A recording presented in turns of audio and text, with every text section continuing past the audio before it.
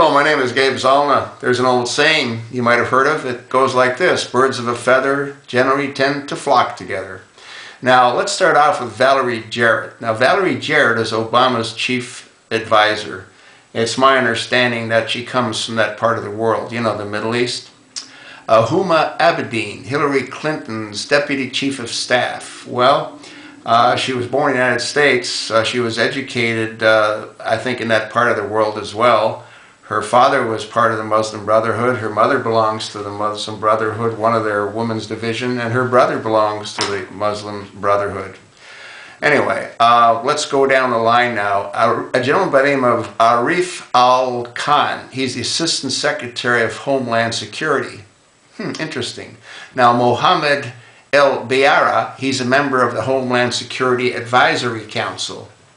Rashad Hussain, he's the U.S. Special Envoy to the Organization of Islamic Conference. Salam al-Mariala, he's co-founder of the Muslim Affairs Council. Omar Mohammed Magad, he's president of the Islamic Society. Ibu Patel, he's a member of President Obama Advisory Council on Faith-Based Neighborhood Partnerships. You know, I didn't notice one American in any of these key positions. And to me, they all sound like they're Muslims. Unless, you know, I don't see any Smiths or Browns or Pauls or any of those in here.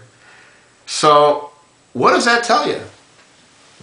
Well, if you take who he has now in very key government positions, if you take into consideration he got rid of Gaddafi so he could reinstall the Brotherhood into Libya, he's working his you-know-what off to try to get rid of the president of Syria. I mean, he's having a tough time, so I got to believe he's going to do pretty soon there what he did in Libya when he sent in our Air Force to bomb the crap out of the forces that were preventing the takeover by the Brotherhood.